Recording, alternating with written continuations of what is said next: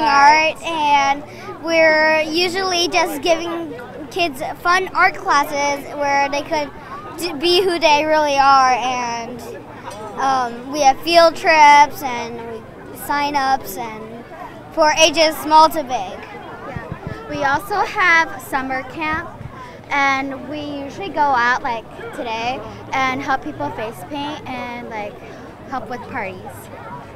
And why are you here today? We're here to help out with the Cupertino Earth Day, and we're all about being sanitary and recycling to help the earth and no polluting and littering.